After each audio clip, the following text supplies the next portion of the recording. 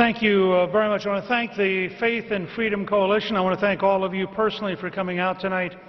Gopal, I want to thank you and Steve for your great leadership here in Iowa. I want to thank Ralph Reed for what he's done all across the country to build the Faith and Freedom movement. 2012 is the most important election in this country since 1860.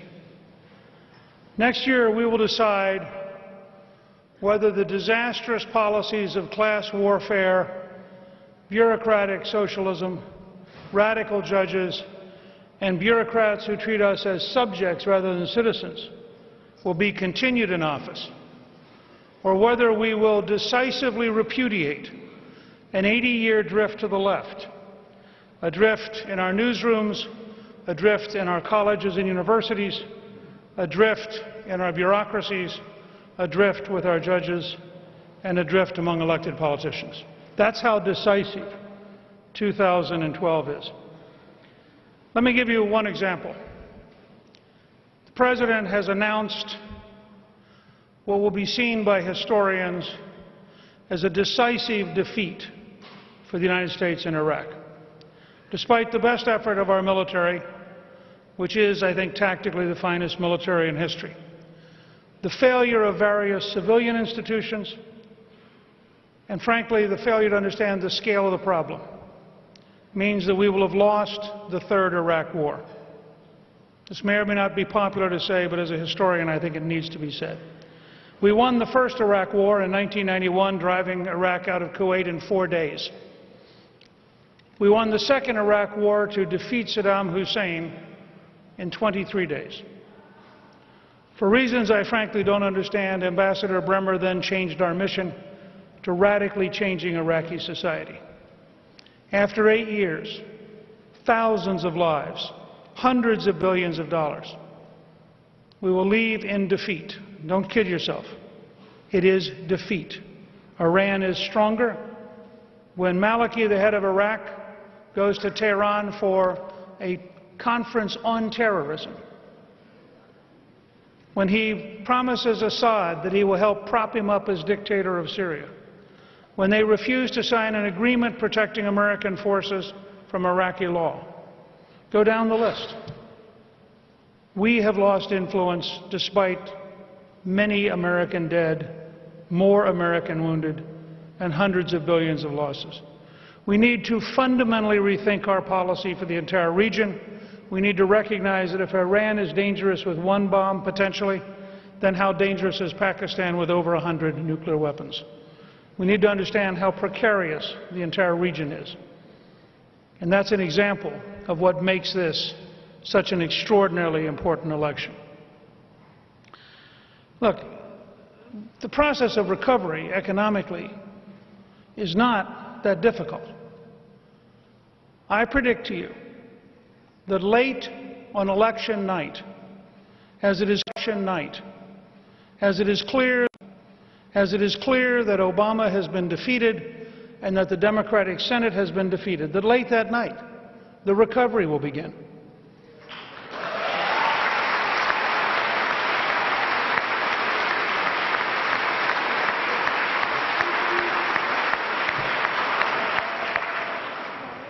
People react very quickly to news. Investors will start changing their decisions. Small businesses will start hiring. We can have a dramatically better Christmas in 2012 if it is the goodbye Obama Christmas than we would possibly have if it was a re-elect Obama Christmas. So, one of our slogans should be, do you want a great Christmas? Vote against Obama. Now, even for many Democrats, that will begin to be an appealing idea. Our key symbol's easy. He is the best food stamp president in American history. We want to be the best paycheck president in American history.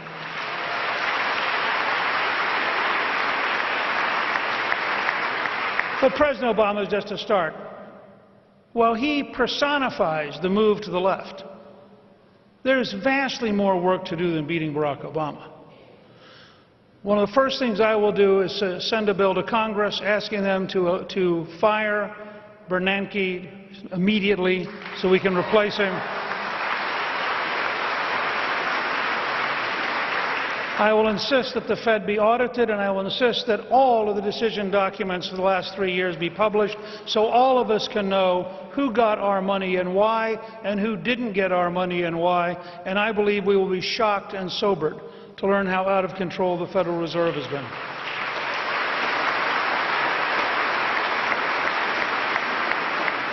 And when we replace Bernanke, which I would hope we could do within the first 30 days, it'll be with somebody who is committed to a sound dollar.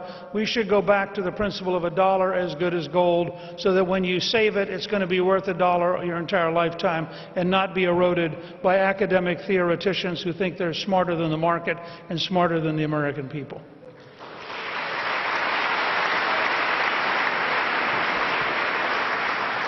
You can see a great deal of what we're outlining if you go to Newt.org and you look at the 21st century contract with America, which is a fairly elaborate and comprehensive document which will continue to grow and evolve until we issue the final legislative version on September 27, 2012, and the final executive orders version on October 1st, so that everybody will know going into the final week of the campaign what this is all about.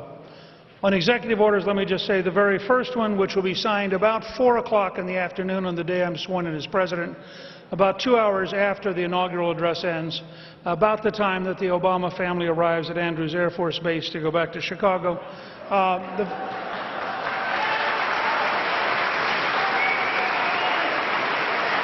The very first executive order will eliminate all of the White House czars as of that moment.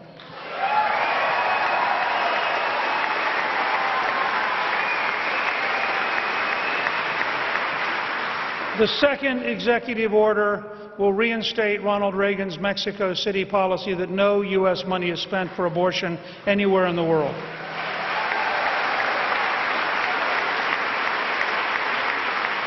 The third executive order will reinstate President George W. Bush's conscience policy, which says no doctor, no pharmacist, no nurse, no hospital can be compelled to perform any activity against their religious beliefs.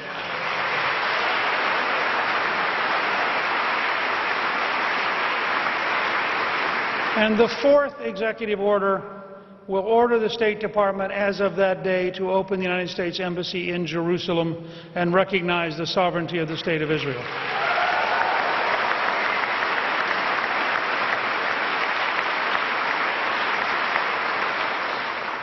The fact is, we're going to develop more executive orders over the next year. You can go to Newt.org and participate. We're asking for advice and counsel. All of the executive orders will be written and laid out in an orderly form so people know what they are. And in the last month of the campaign, if the President says he's for something, we'll be able to print it out and give him a chance to sign it right then and there so we can find out whether or not he really meant it.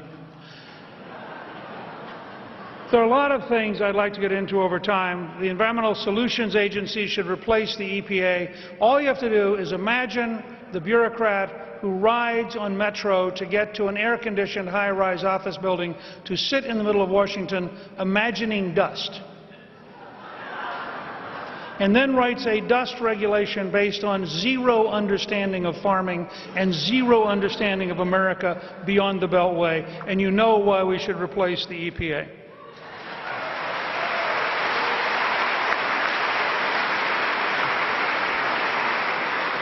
I would immediately move to defund Planned Parenthood and take that money and devote it to adoption services to create an alternative to abortion.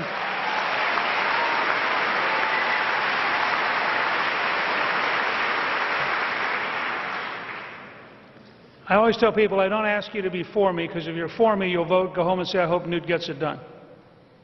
I ask people to be with me, because I think the scale of change we need is going to take 8 hard, difficult years.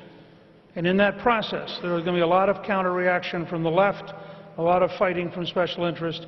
It can only happen if the American people are with us. And frankly, if we're going to shrink government in Washington, we need to grow citizenship back home. So we return power to people. The last thing I want to say is, because this is the most historic election since 1860, because the issues are so complex and fundamental, as your nominee, I will challenge President Barack Obama to 7 Lincoln-Douglas-style debates, 3 hours each, with a timekeeper but no moderator.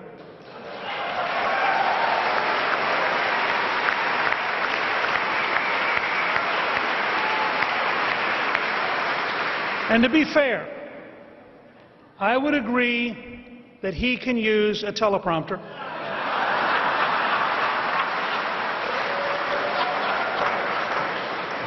After all, if you had to spend an entire 3-hour debate defending Obamacare, wouldn't you want to have the help of a teleprompter?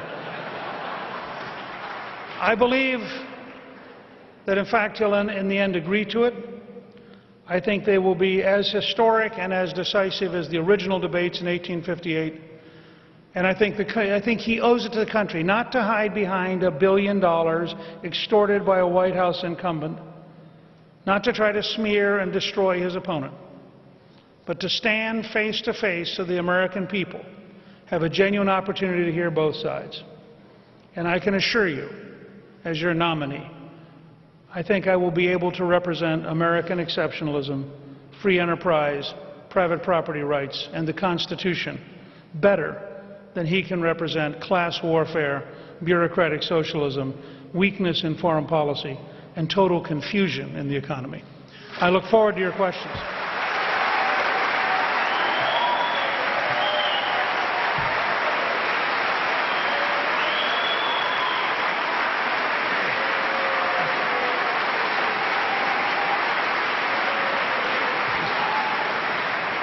Thank you, Mr. Speaker.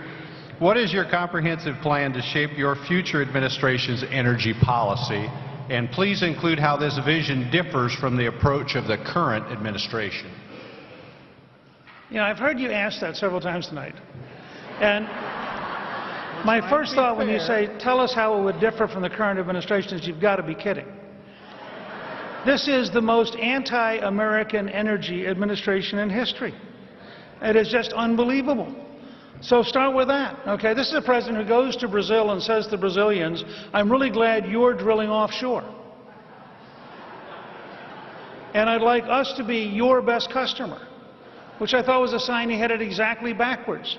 The job of the American president is not to be a purchasing agent for foreign countries. It's to be a salesman for the United States of America.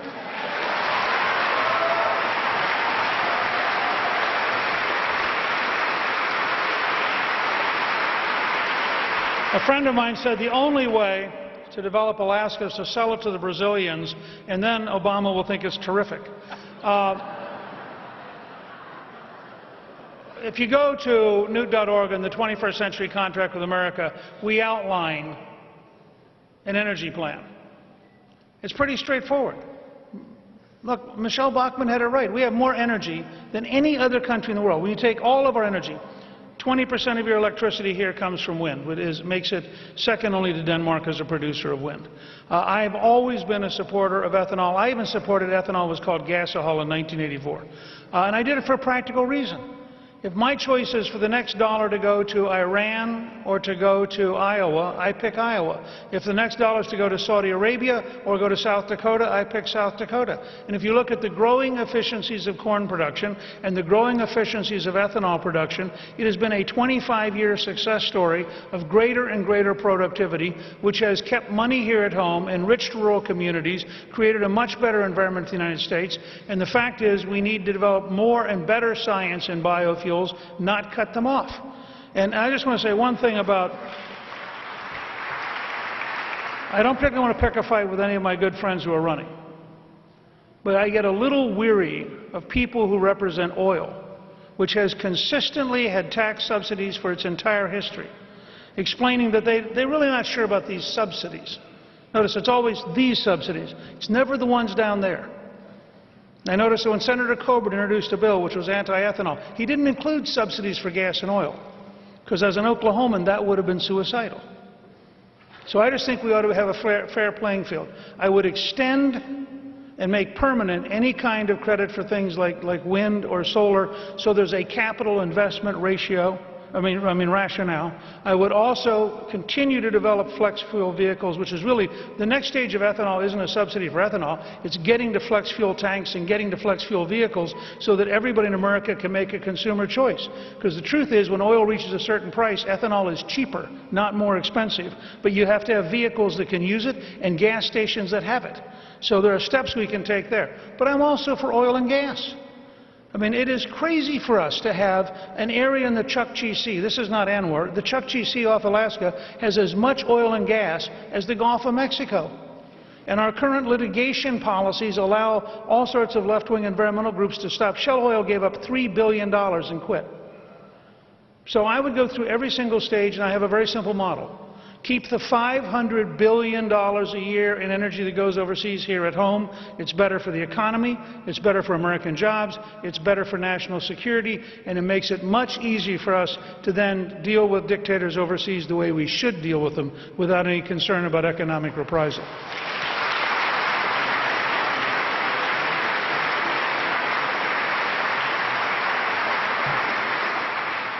I'm trying to be consistent. What? You're doing good. I wasn't trying to attack you. All right. I mean, you're not some news guy. No. If you could reverse one energy-related policy decision from the last 3 years, what would it be and what would you have done differently? I think you've already said something. Actually, I think the biggest ones are personnel. You ought to have a Department of, if you're going to have a Department of Energy, which I wouldn't, but if you were going to have one, you ought to have a secretary who's pro-American energy. We don't. The current secretary is anti-American energy. He favors some fantasy that made perfect sense at Berkeley in a classroom and makes no sense in the real world. Okay. By the way, I would also have a Secretary of Interior who favored American solutions, as opposed to the current secretary who's done everything he could to stop any production anywhere in the country.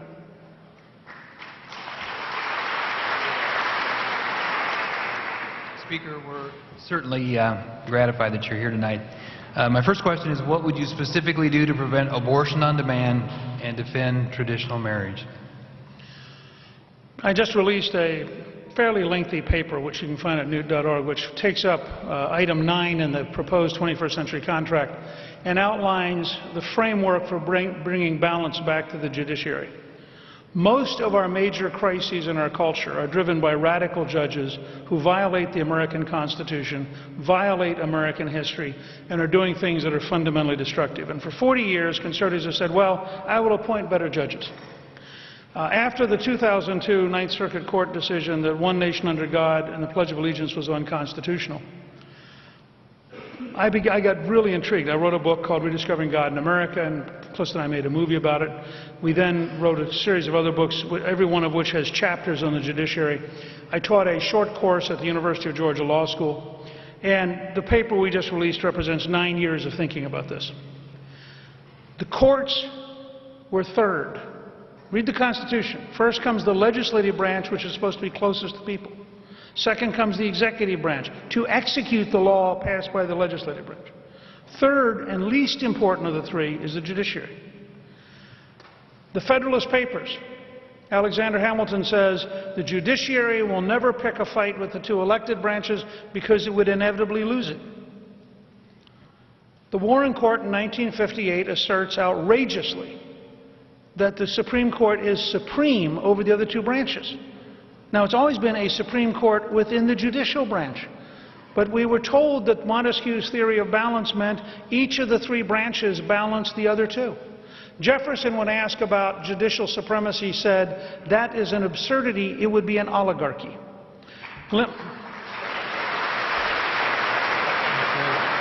Lincoln, in his first inaugural, says of the Dred Scott decision by the Supreme Court, and you could argue the Supreme Court's bad decision led directly to the Civil War. And because they said slavery existed everywhere in the country and you couldn't do anything about it. And Lincoln says in his first inaugural, to believe that 9 people could dictate to the entire nation the meaning of the Constitution would be the end of our liberties.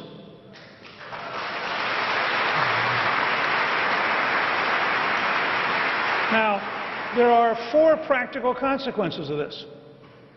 Consequence number 1 is presidents on occasion ignore the court. Jackson thought the United States Bank was unconstitutional. He was told the Supreme Court thought it was constitutional. He said, that's fine. In the judicial branch, they can believe that. In the executive branch, I believe this. We both swear to uphold the Constitution. We're co-equals in interpreting it. And he promptly ignored them. And that's doable. Franklin Delano Roosevelt, upon capturing 14 German saboteurs, explained they would be tried and they would be executed. And he would not accept a writ of habeas corpus from the Supreme Court, and he sent his Attorney General over to say, don't issue it. I'm Commander-in-Chief, we're in the middle of a war. And they didn't. As President, I would say that I would instruct the national security apparatus to ignore the 3 most recent Supreme Court decisions on terrorism, and I would say those are null and void and have no binding effect on the United States. And as Commander-in-Chief, I will not tolerate a federal judge risking the safety of the United States with some misguided interpretation.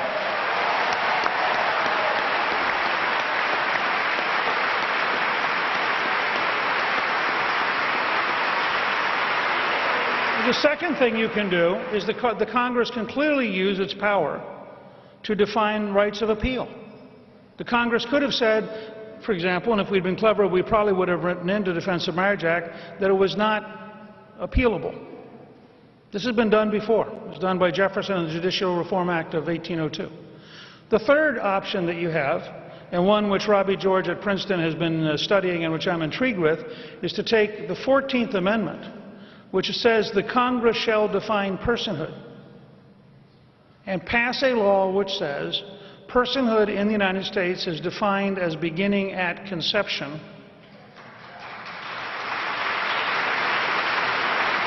and go straight at the court.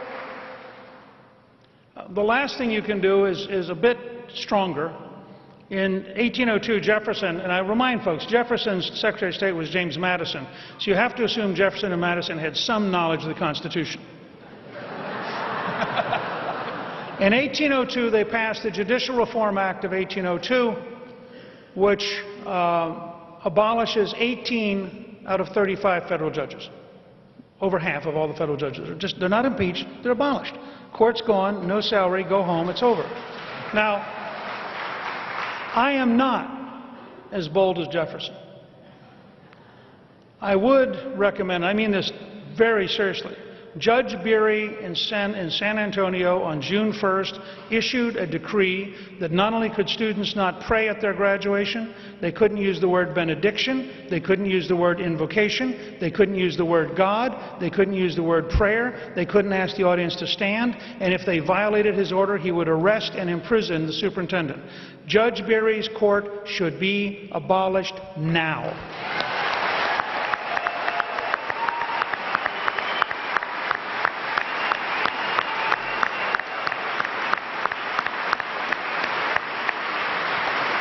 We do not have to tolerate radical anti-American judges rewriting the American Constitution and pretending that we are helpless. And candidly, once we have abolished this court, we should serve notice to the Ninth Circuit that they are on sufferance, and if they decide to continue being radical, they will become unemployed.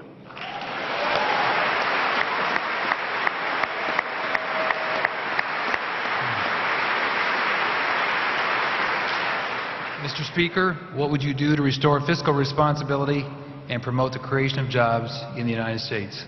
Well, they actually are very tightly linked. The only way you get to a balanced budget is with a full employment economy. And here I don't have to offer you a theory. When I became Speaker, we passed working with a liberal Democrat in the White House. So imagine how much more fun it will be to have a Republican Senate, a Republican House, and a Republican President who actually all are working in the same direction.